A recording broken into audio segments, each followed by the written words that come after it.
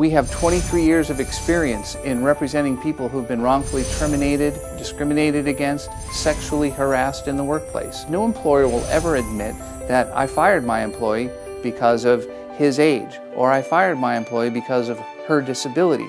So the challenge of actually linking the adverse employment action to a discriminatory or illegal motive is something that requires an experienced lawyer. Sometimes you hear people talking and they tell you how somebody is. Until you yourself experience that, you don't know what the person is really all about, and that's Mike Justice. He's passionate, he's very thorough with his cases. He takes it very serious.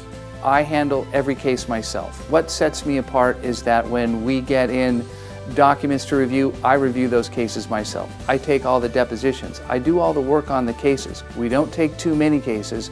We have a handful of very good, very solid cases for people who've been truly victimized in the employment arena and who need our help. Mike Justice is for the principle, not to pay out.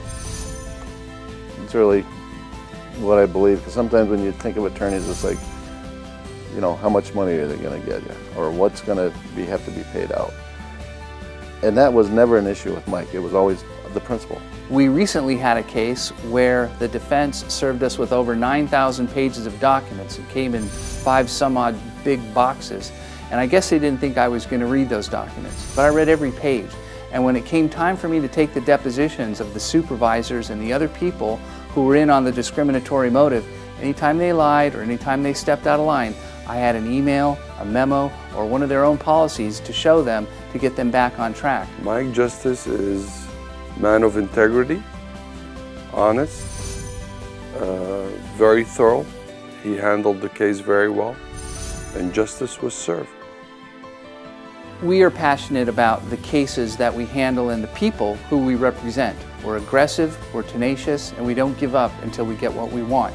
And that is a satisfactory conclusion for our client.